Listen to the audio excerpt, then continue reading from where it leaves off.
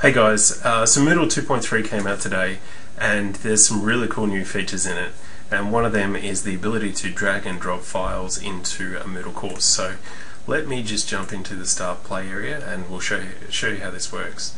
So this is only available in the later versions of the browsers, so the latest version of Chrome, Firefox and IE10. So maybe look at this as a bit of a vision of what's coming in the future, but this is quite a common scenario where we have a set of files sitting on a network folder that we need to get into Moodle.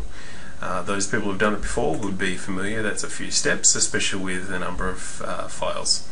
So let's have a look how easy this can be in 2.3. We just select the files and we drag them over to Chrome, and we need editing on first, helps. So let's just turn that on, and now let's say this is the topic we need them in.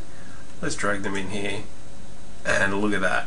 That's sensational. That has dramatically changed the way that people add resources into Moodle, and seriously increases their productivity in terms of creating these courses. So not only that, if you need to rename them, then you can just click on the name and modify that name directly rather than have to jump in and out of screens. So very, very cool stuff.